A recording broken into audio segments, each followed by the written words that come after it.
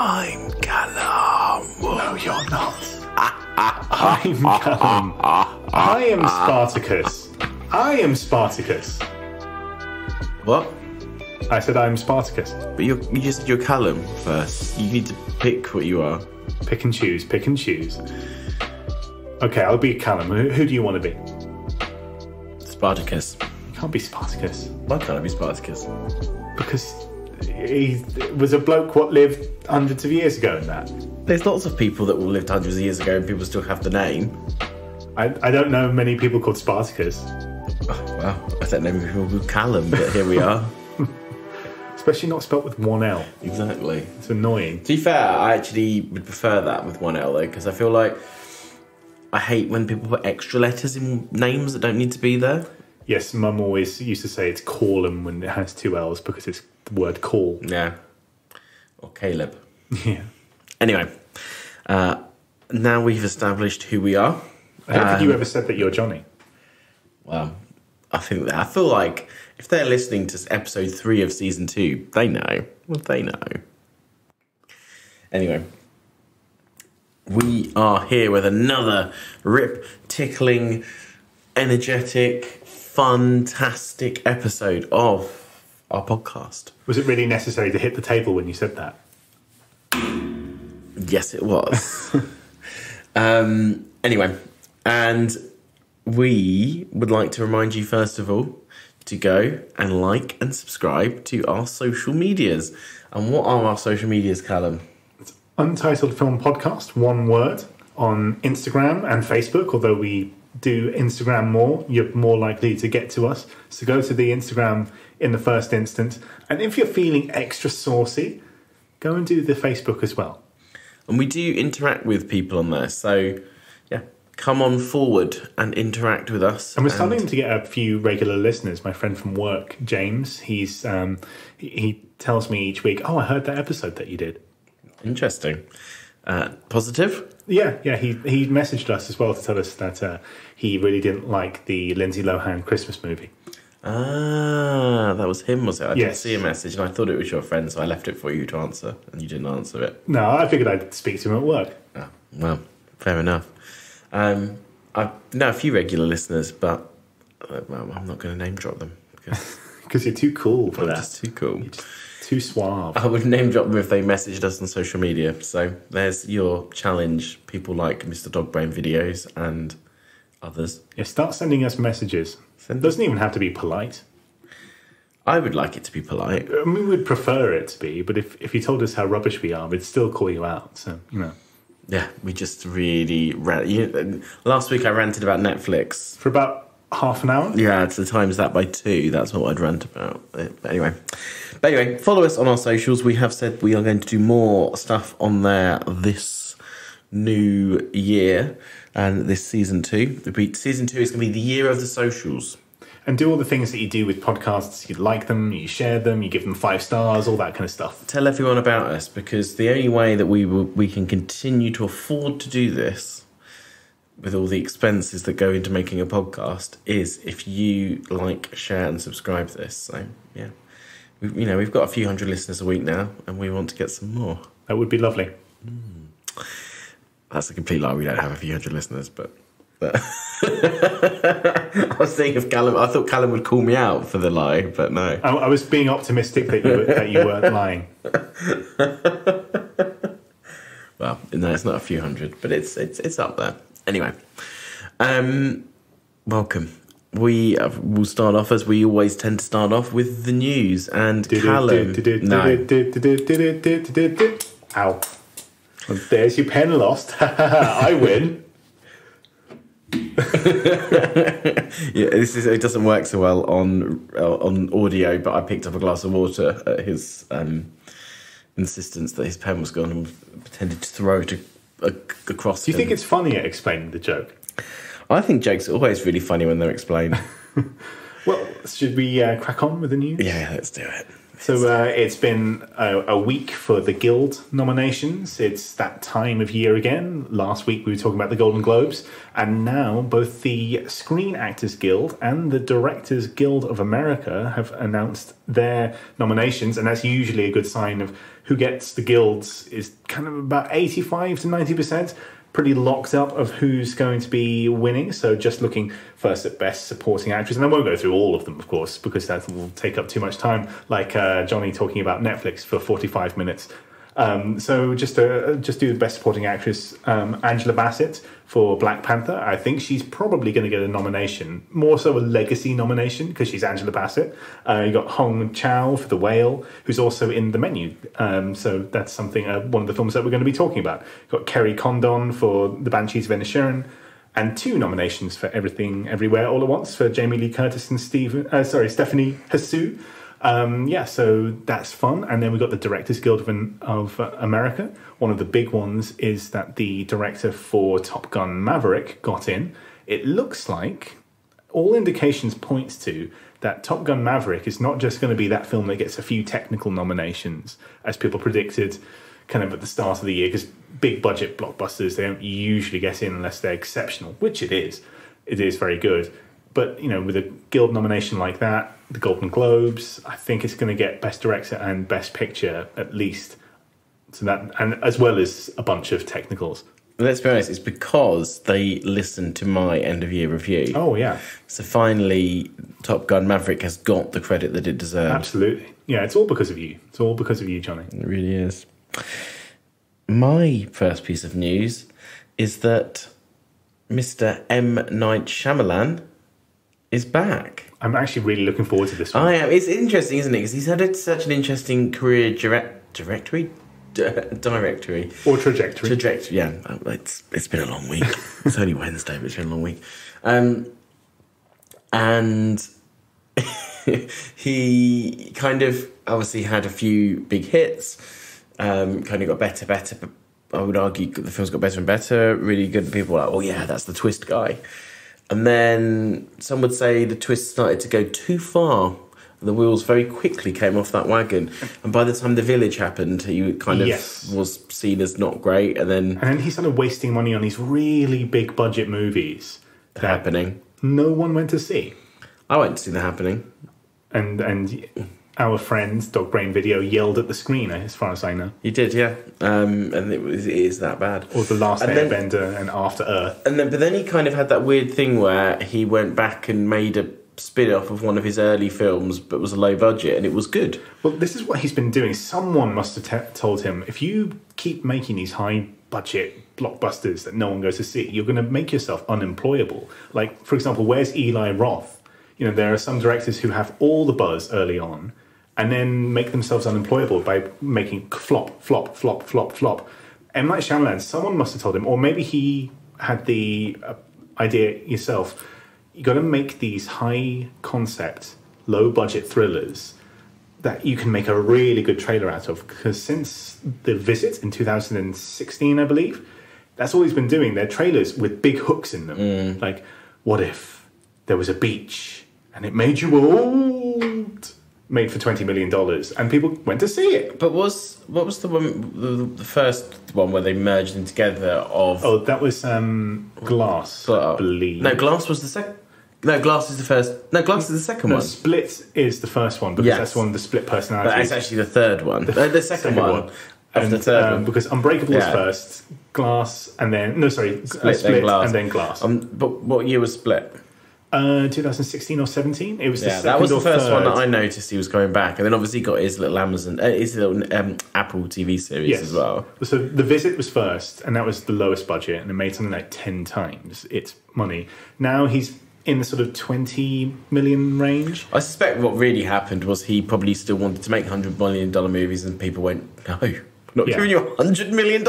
You pissed it all up the wall before, twice. But it's funny, he's now probably one of the only sure things in Hollywood. Yeah. Since 2015, since The Visit, all of his films have been major money spinners. And modestly, but still, hit after hit after hit. But like you say, he has really kind of embraced knowing how to do a good trailer. And speaking of which, the reason I'm mentioning his new movie, Knock at the Cabin, sorry, was because the trailer hooked me. I was like, I like this idea. Yeah. Kind of reminded me a little bit of the David Kelly movie that was a big flop, The Bot. box. Is it the box or the button? The box. Oh, yes, I do Where remember that. Richard Kelly, sorry. Where Anthony Langella, Frank Langella. I'm getting all the names wrong today. Yeah, Frank. It is Frank. Is it Frank? Is it Langella? Yeah, it is. Anyway, him. He turned up at a door with a box, and you had to press. If you pressed the button, you got £1 million or something. And if you pressed, but the person died. You didn't know who was going to die, but someone would die. It's kind of similar. It feels similar. Like the whole world dies if you don't kill one of you. And it's based on a book. One of your family. And the ending to the book is much contested. Like, people think it's a really great 2/3 of the book. And then, what? That ending? Really? But I haven't read it, so I can't say. Interesting. It'll be interesting to see, because that kind of... M. Night has had that in his career. Right? Yeah, exactly. Even in this new era, his films haven't necessarily got better. What if there was a beach, but it made you old? It's just the dumbest movie. But he knows how to. He's turned into a market man rather than a filmmaker. But he's a good market man. That film, Old, was like one of the only films during the pandemic to make any money. Yeah. Yeah, there was a few. I think there's a couple of Blumhouse horrors as well, maybe, that did, like The Invisible Man and stuff. There was about 4 or 5 big or modest money spinners that were kind of genre films, and his was one of them. Absolutely. No, it was an interesting situation. Your next piece of news. Next bit of news, actually, speaking of Blumhouse, Atomic Monster and Blumhouse are going for Night Swim with Wyatt Russell and Kerry Condon. And we mentioned Kerry Condon because she's probably going to get an Oscar nomination for The Banshees of Inisherin. So her stock has risen quite a lot. No longer is she just doing the odd episode of Better Call Saul here and there as the daughter to, I forget the name of the bald fella in that. Oh, Mike. Mike, yes. Mike. Mike Ehrmantraut. Yes, and it's going to be directed by Bruce Maguire, and it's going to be produced by James Wan, who, of course, we know from the Saw movies. So I think we know what to expect with this company, and with James Wan. It's going to be lots of banging doors and shrieking at windows and things like that. But it could be solid 3 to 4 star. Yeah, solid 3 to 4 star, and it's good cast. I really like Wyatt Russell, and I really like Kerry Condon. Probably made for about $12 million.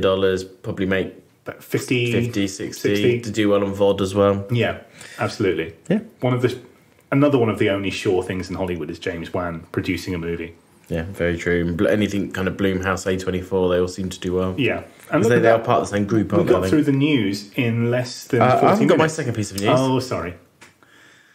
Is it going to be another rant at Netflix? No, it's actually just going to say that The Last of Us video game has been made into a TV series. Traditionally, video games cannot be made into movies or TV series without being absolute fucking stinkers. I've seen multiple 5-star reviews. I think it's got like 84% on Metacritic, and they've given all 9 episodes to the reviewers. So it's not like just a good first episode or something.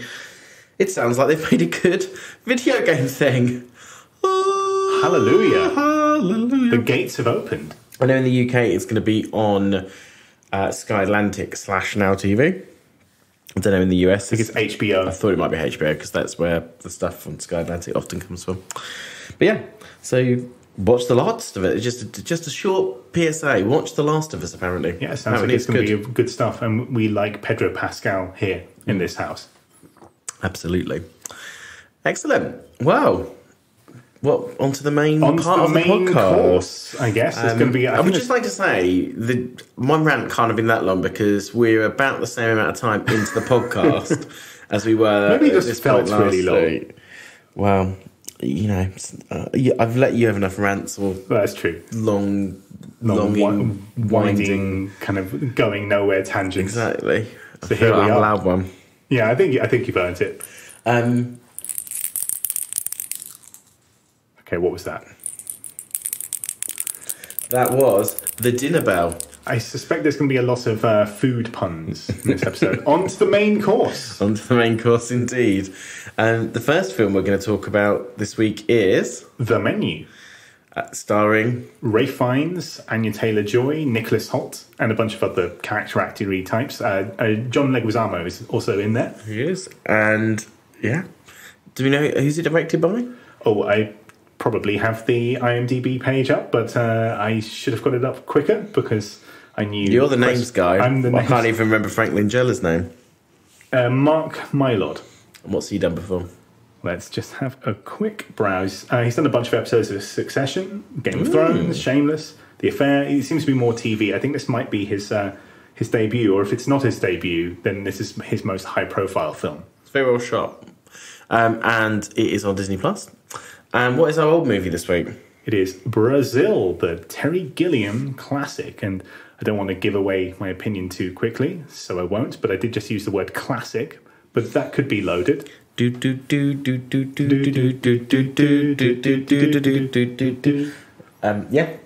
great movie. Brazil. Not to give my review away too much.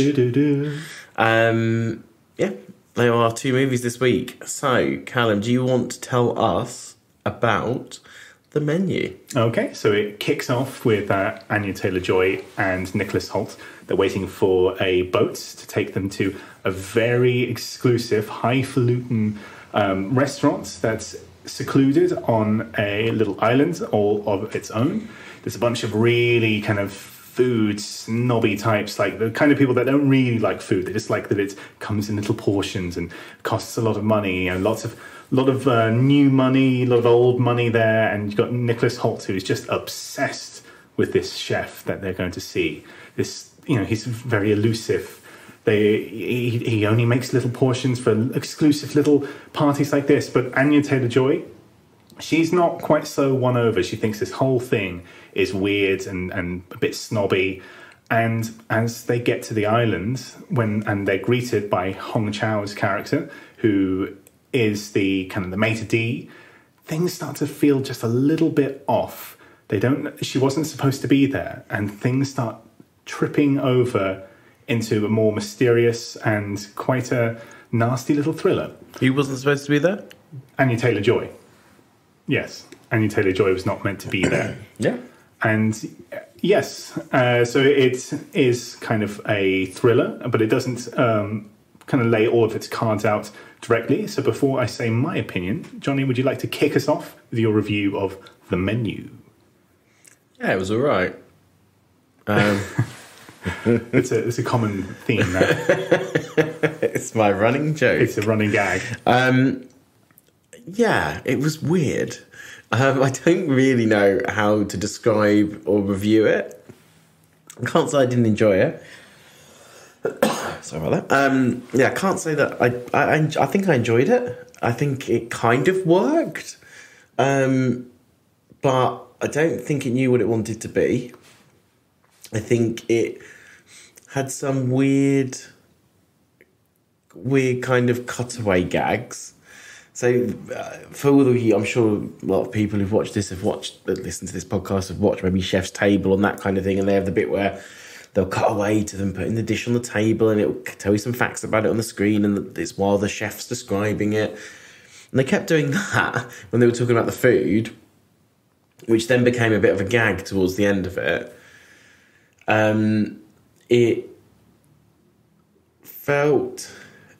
It's just quite weird. Obviously it starts off, you start to think it's a bit of a food movie, and then you start to think it's a bit of a movie about kind of almost like about a character story, almost like with all these kind of slightly dickish people in a room together.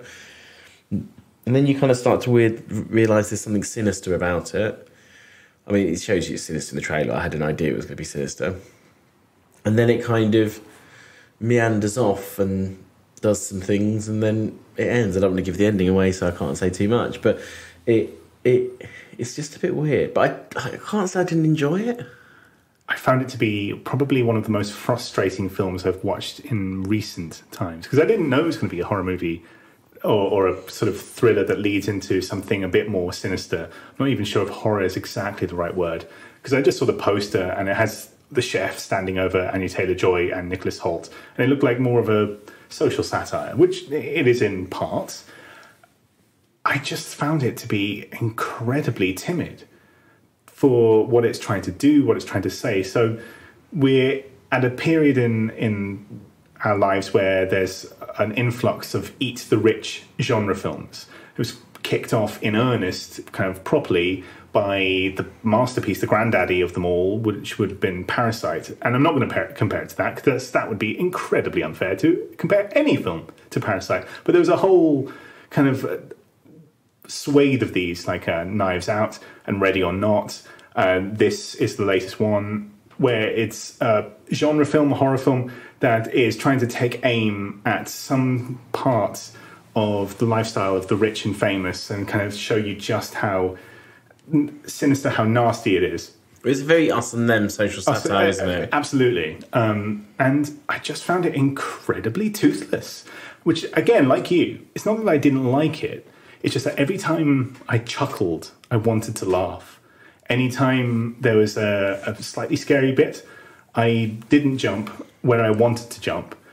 And when they kind of did allow some ooey gooey bloodletting, it was a dribble when I wanted it to be bathed in the stuff. And I think the most underrated one of these films, these Eat the Rich horror films, is Ready or Not. And I was wondering, what is it about this film? It's not quite winning me over. I get it.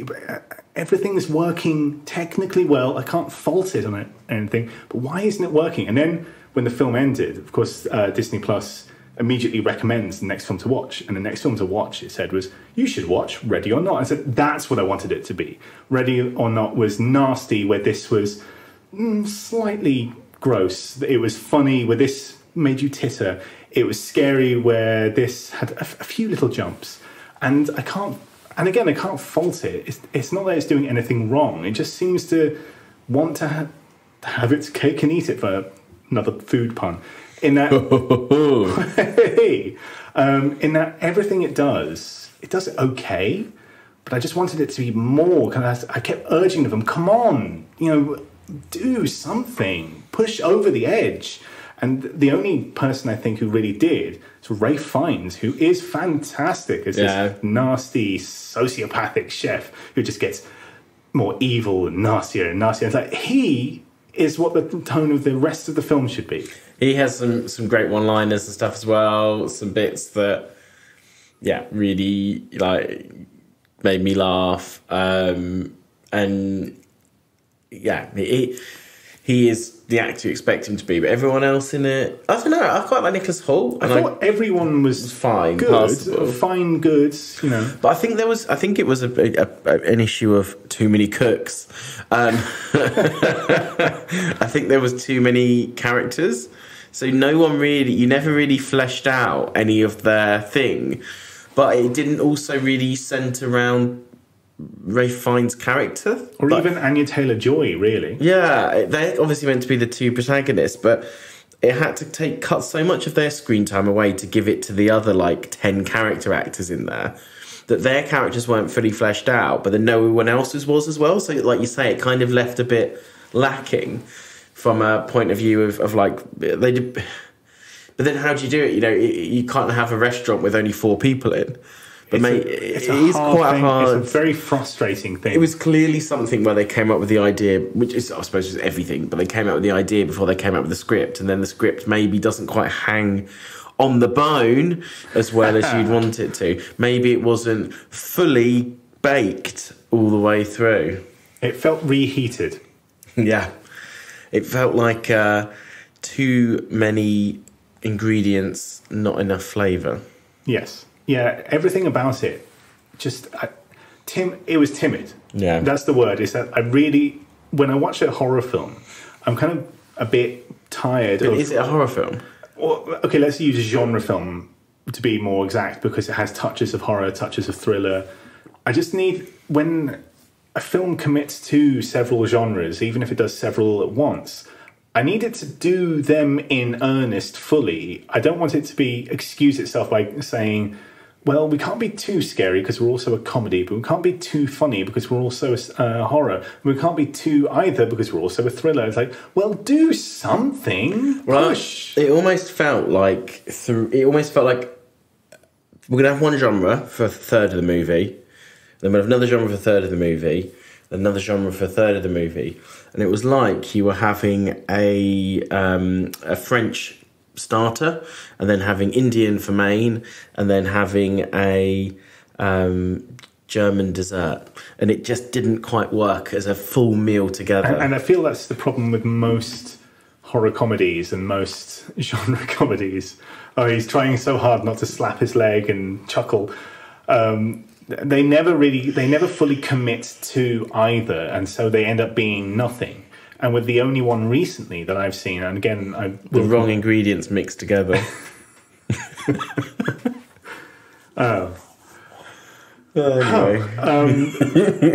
The only horror comedy or genre comedy that I've seen recently to really commit to all things that it's doing has been Ready or Not. And maybe it's a bit unfair to start comparing every film to the only one to do it really properly, but now that I have seen it, and it's not some highfalutin masterpiece, it's not going to win it didn't win awards, it was kind of forgotten about, Ready or Not. I just can't really excuse these films anymore for not only going halfway, for tiptoeing to the line and doing okay, and then never committing. Like, well, that film did it perfectly well. Be that film. Wash me with blood. Make me laugh out loud. No, make me chuckle and go, oh, that was a bit scary, wasn't it? Yeah, absolutely. So frustrating, this film. Yeah, I agree. I just don't think it quite worked. I think it was a bit half-baked. And it's like a microwave leftover.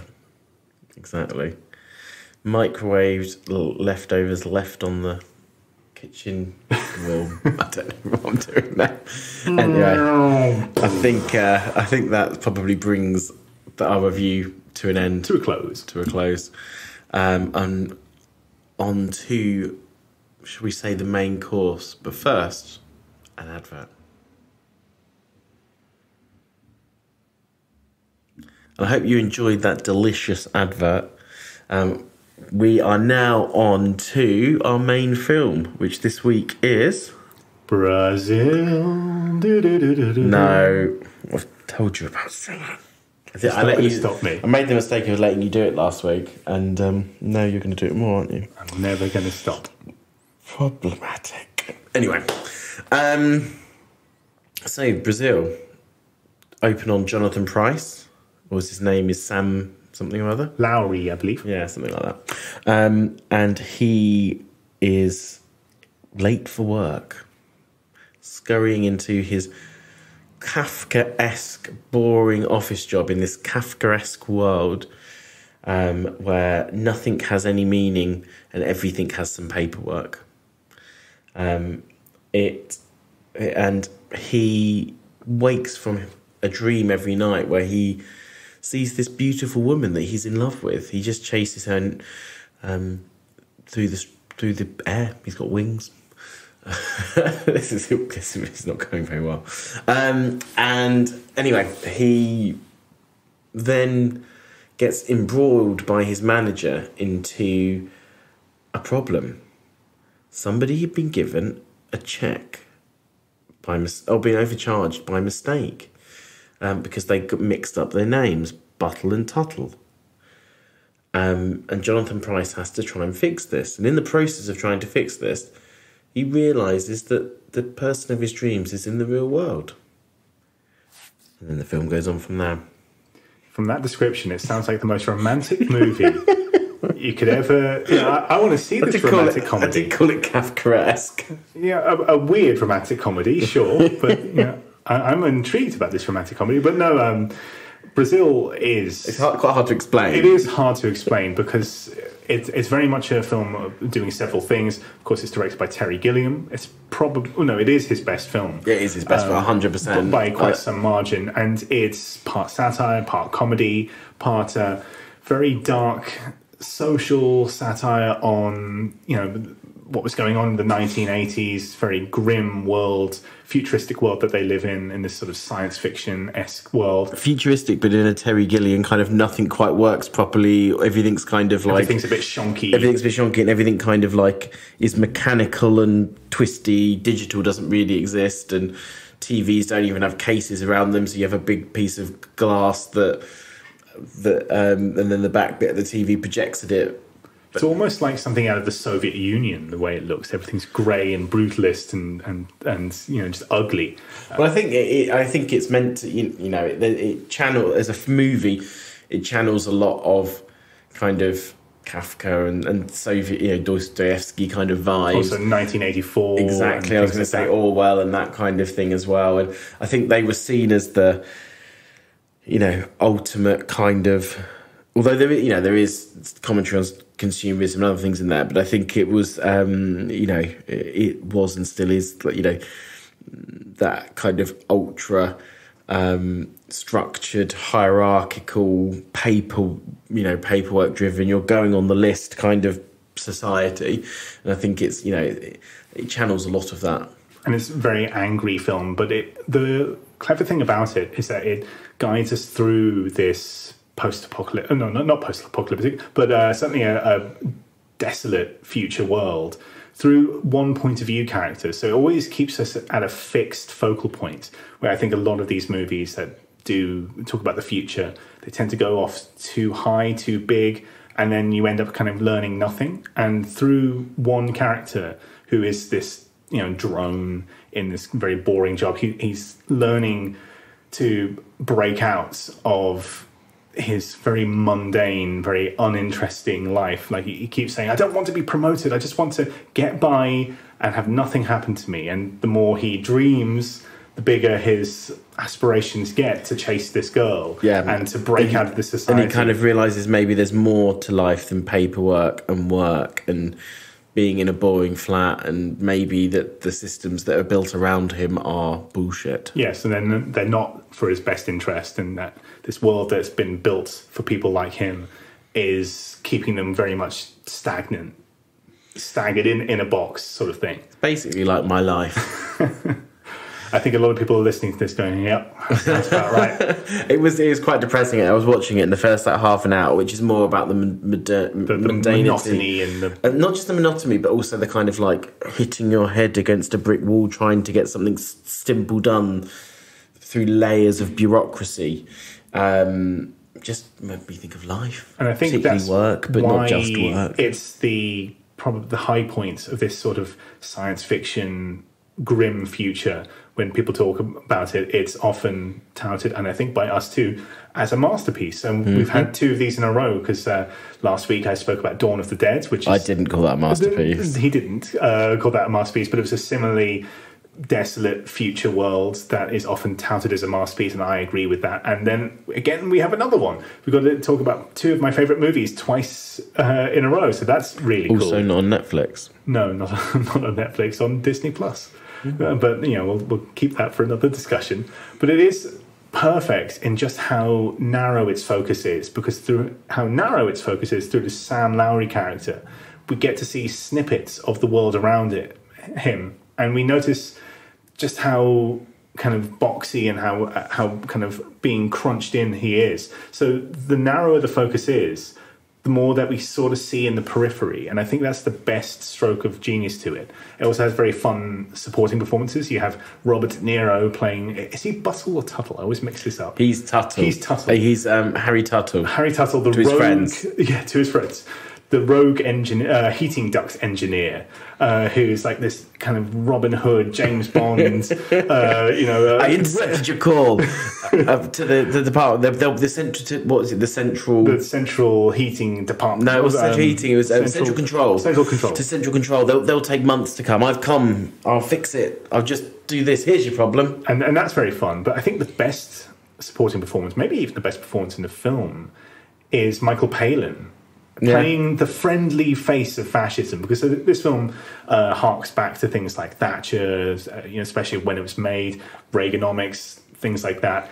And he's kind of like the smiling face that tells you it's okay before he goes off to torture someone. He tortures people and kills people for the state, for the government. And when it goes wrong, it's never his fault. It's never his fault. It's not my fault that somebody mixed up Buttle and Tussle. I didn't know that the Buttle had a heart condition. It wasn't on Tussle's file.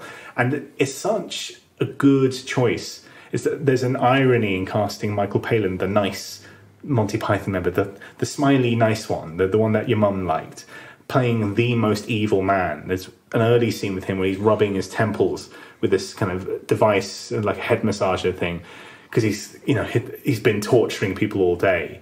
and Sam Lowry lets himself into his office, and he turns around, and you can see all the anger and hatred that this man actually has is bared out just for a second, and then it's back to smiling. Oh, hello, Sam. How are you? And it's a really scary. While his daughter's playing on the floor next to him. He's got an apron covered in blood, human blood, and it's a really well judged performance in a film that's, you know, every part of it is really well judged. It's Terry Gilliam is mixed results. I think we can both agree, and he's often overindulgent in his things.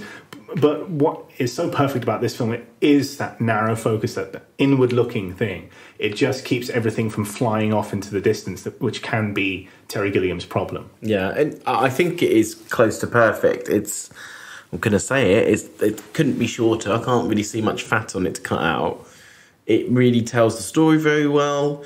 It gets across its point of view very well, but in a very subtle way, actually. For a film that in a lot of ways is not subtle in any way, shape or form, the kind of point of, you know, is anti... Because I was going to say, is anti-authoritarianism, so it's anti the worst pieces of communism, it's anti the worst pieces of capitalism, and it does, you know, it's very that, it's very kind of... Yeah, and it's kafkaesque. It's a little bit. I feel a bit of Camus in there, coming through Jonathan Pryce's character after a while. It's a film that thinks about big philosophical ideas, but does it in a really entertaining way, which I feel like you can't often say happens. Like, normally when you get something like that, you end up with the fucking Tree of Life or some bullshit, instead of actually. But this is just entertaining on every level. It's funny. Like, I laughed quite a lot. Very funny, and you can see that Monty Python in there. It's engaging. The set design, and we haven't talked about how it looks yet at all. Really, it is amazingly shot. It's so cleverly done. Obviously, on probably not a huge budget. Like, it was a reasonable budget, but not like ridiculous. It uses clever use of miniatures. Really clever use of miniatures. It feels a bit like Metropolis at times from that point of view, and. Yeah, it's incredibly well acted from every point of view, and it's quite, you know, at times it's hard hitting. You care about the characters for you know, dark. I would probably say it's a dark comedy. I think that those are certainly genres in there. And yeah, I think it really, but it cares about the main characters, and you kind of care about them a bit, and yeah, it's just well judged on every level. I can't really. I don't know. Not a fault. Very few films that I can't pick a fault in, but I can't really pick many faults in this. No, it's just wonderful. It's Terry Gilliam firing on all cylinders.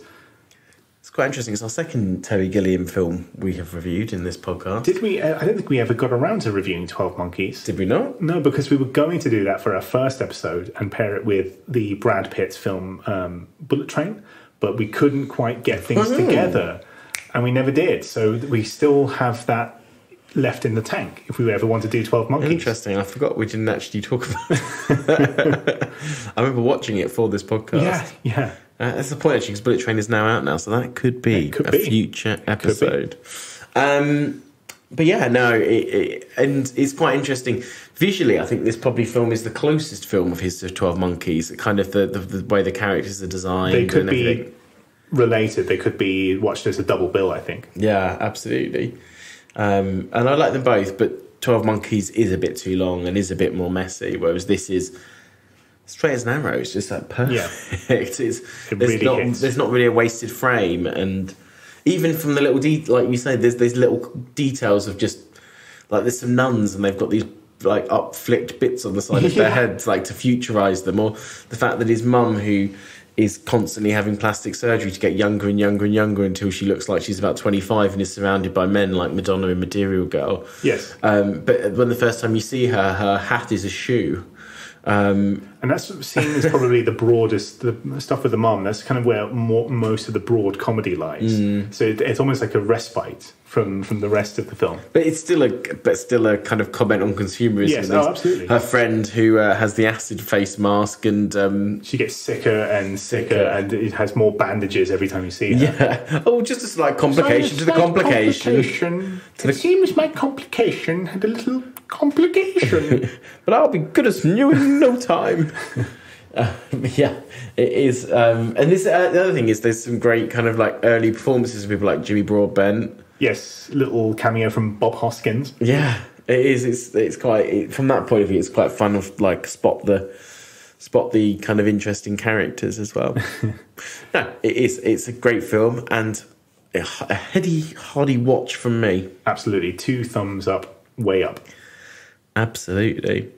So, first off, Callum, what did you think of the menu? What are you going to give it? I wanted it to be so much better. And the frustrating thing is that it had stuff in there to display talent and smarts and humour and knowledge of the genre, but it just didn't commit. It didn't. It was so scared to be any one thing that it tried to be a little bit of all things, and it was really disappointing because of that. I think I might have to give it. I'm going to have to punish it a bit because my head says 5 out of 10. But my heart says 4. Wow. Because I want to kind of let this be an example. You listen out there, horror filmmakers. Listen to this. I'm going to knock a point off if you do something fairly well, but don't commit to it because you're scared of being seen as, oh, we're not a horror film, we're a social satire. Just commit. So 4 out of 10 to punish you for being so naughty. Wow. Brutal. I liked it more than you did. I liked what it tried to do. I think I liked how it was shot. I found it funny. It probably would pass the 5 laugh test. 5 chuckle test. A 5 chuckle and stroke the chin test. 98% of which is from Ralph, who was by far the best thing in it. Yeah, he's great. I liked just the general acting across the board. I thought was reasonable. And I was entertained. Funnily enough, for me, I still got to the end and didn't think they needed to cut anything out. I think they needed to... Lengthwise, it was fine. Yeah, I think you needed to buck up some ideas, but I didn't think they needed to cut anything out. So I'm actually going to give it a 6, but it's probably a scrape 6. A scrape. Between 5 and 6. Watch Ready or Not instead. It's on Disney+. It will recommend it to you anyway if you watch the menu. So just watch that. It's Why a lot not watch better. them both? Or watch Ready or Not and have a good time. Wow. And I know you don't really like this film, but Brazil. Well, I mean, I'm going to have to give it a 0. No, of course not. It's a 10 out of 10. It's the second masterpiece that we've reviewed in a row. And it's wonderful. It's giving me the wavering hand. It's wonderful in every aspect. It's his cleverest film. It's very funny. It is one of the blueprints that people use when they talk about dystopian science fiction.